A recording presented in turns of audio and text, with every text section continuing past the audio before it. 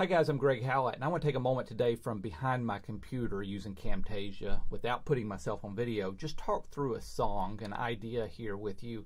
I want to give you the process that I use for recording big orchestrations. And this is the same process that I've used pretty much at the beginning with a few little changes over the years as technology has come along. But the process really hasn't changed too much. Now, the first thing that I do when I'm going to do a big arrangement is I basically come up with the idea, the form, the big picture, the theme, and so on. And you can sort of see that reflected up here in this top bar. Prologue, verse 1, it says piano only, verse 1 back. That's the last, that's some terminology I use. It means the second 8 bars of the song. This is an interlude, verse 2 back, bridge, verse 3, deceptive means deceptive cadence, and then outtake, and so on. The big picture is what we're talking about. So I'm not looking at a lot of very intricate design necessarily at this stage. I want the big picture of the song, and I am going to go through and create a chart, a chord chart, of all the harmony for all that. Now at this stage I pretty much know how many bars are going to be in the song, and I know how much or what harmony is going to be really on each bar. And so that's the big picture. And then with that chord chart, the other thing that I want to provide to the orchestrator, which in this case is Ben Bodkin, is I'm going to give him a rough recording of me playing the arrangement. Now obviously this is a big orchestration, so I can only do so much on the piano. Piano is not nearly as powerful as a full orchestra, so I just want to try to get some ideas across, and this is admittedly very, very rough, and this is sort of what that take sounds like. Let me get to the point where you can hear it.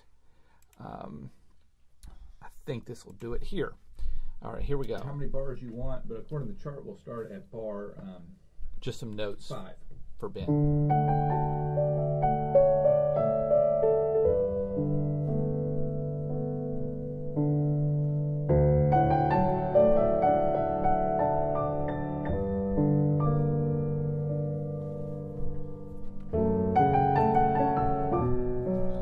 By the way, I make mistakes on this too.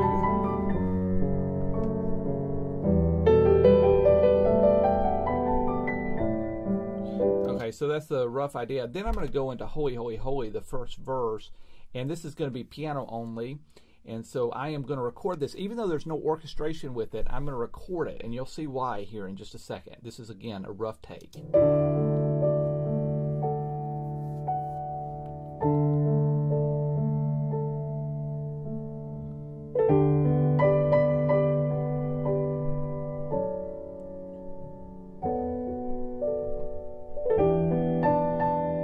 Okay, so that's all there is to it. Now you might say, why do you do this? Well, the reason I do this is because I'm trying to get across to Ben something that's very, very important to me, and that is the little tempo things that I do. It's a big part of my music, the rubato, that I naturally put into my music.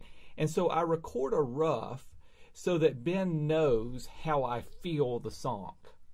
And he has to sync his orchestration to the way I'm feeling, to the little tempo changes. Everything has to line up. So the way Ben does this is he takes my rough and then he builds a click track. Now a click track is basically a metronome, but it's a metronome that's customized for this particular arrangement. Here's what it sounds like. This is the click track that he came up with, and he did this based on syncing the beats to what I played in the rough. Just like a metronome, right?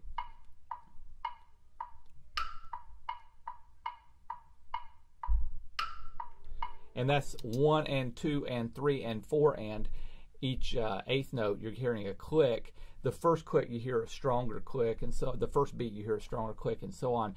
But the other thing you probably noticed there is that's not even close to very steady in terms of tempo, is it? There's all kinds of variants. For example, let me just play a little more.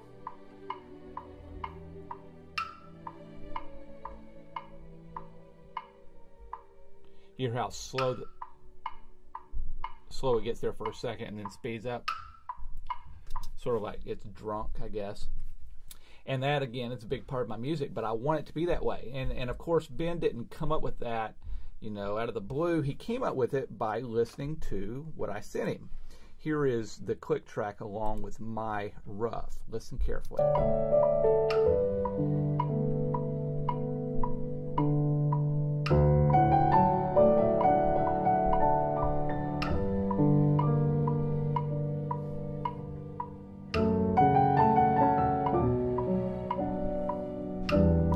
So you see what he did. He matched it up exactly.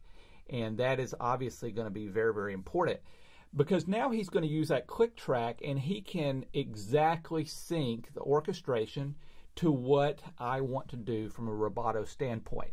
So he is going to go into Cubase, he's going to take that click track, and he is going to use that to build each beat of his arrangement, and then he knows exactly how long to hold every note and so on, and all the instruments he's adding.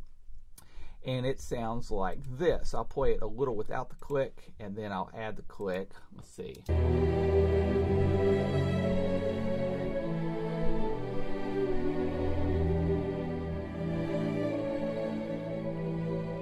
So here it is with the click.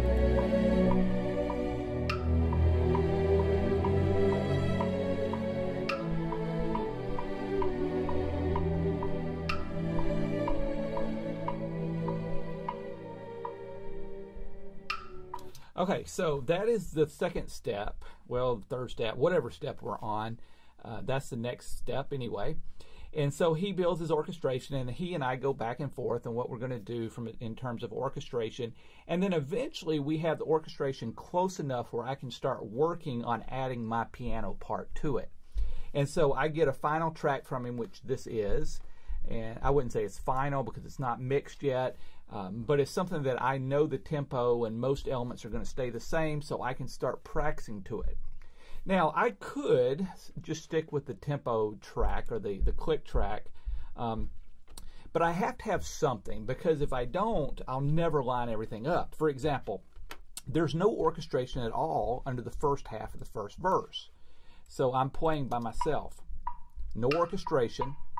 Now, if I was trying to time that 30 seconds and had the same tempo every time, there's no way. It depends on all kinds of different factors, what I ate for breakfast, how I feel that day, as to whether I would be early or late to the party when the orchestration comes back in here, which is... So I have to have the click track in order to stay with it. And in concerts, I do this too. I always have a click track in my ear, so when I'm playing the piano by myself for a long period of time, I am staying with a grounded click and tempo so that when the orchestra comes back, I'm with it. Okay, so that's the secret. Some people think that's magic. It's not magic. It just is following a click track.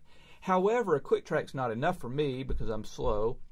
And so what I like to do instead is I will go with the vocal count. So I took his click track and recorded a vocal count that sounds like this. Wrong track. Here we go. And 1 and 2 and 3 and 4 and 1 and 2 and 3 and 4 and 1 and 2 and 3 and 4 and 1 and 2 and 3 and 4 and 1 and 2 and 3 and 4 and E1 and 2. So you hear what I did right here, by the way. You see that big gap between 4 and 1. So there's a big retard there.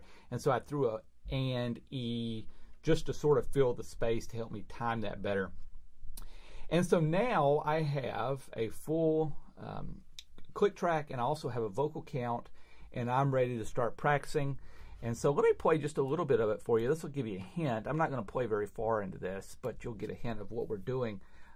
Let's see, I'll back up. There's a choir prelude thingy that I throw on here that I won't necessarily play right now, but listen to me play. I'm playing the real piano now with the track. And 3 and 4 and 1 and 2 and 3 and 4 and 1 and 2 and 3 and 4 and 1, 2 and 3 and 4 and 1 and 2 and 3 and 4 and 1 and 2 and 3 and 4 and 1 and 2 and 3 and 4 and 1 and 2 and 3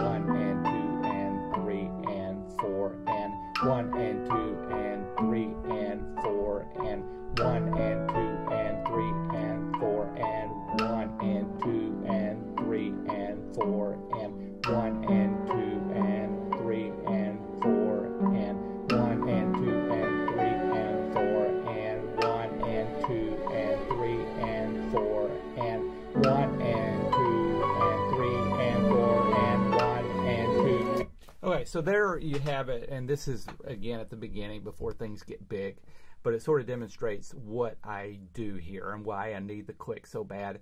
And you heard me pretty much following it, but not necessarily. There's still, it's early in this process, and I'm not really locked in with the track yet. For example, where is it? Coming in, some of these sections are a little rough. Right there, I'm going to actually put a looping mechanism here in Logic Pro. You can see, if you look right here, you see again we have 4 and then there's a big gap between and 1. And getting that timed right is sort of hard. So one of the things I can do here is I can actually loop a little section and practice it over and over again. This is a little cool thing in Logic Pro. Probably never designed for this, but I use it for this. 1 and 2 and 3 and 4 and E1. You hear how I was way off, but I get another shot. 4 and 1 and 2 and 3 and 4 and E1 and 2 and 3 and 4 and 1 and 2 and 3 and 4 and E1 and 2 and 3 and 4 and 1 and so there you have it. So I go through and loop through the song doing that. That's how I practice. It's obviously a more efficient way to practice than just playing the whole song over and over again, and you guys all know that. The smaller the section, the more boring it is, but you'll learn a lot faster. Well, anyway, that's the thing that I wanted to show you today. I hope you enjoyed that. Just a little bit of behind the scenes of the process, and I will see you soon.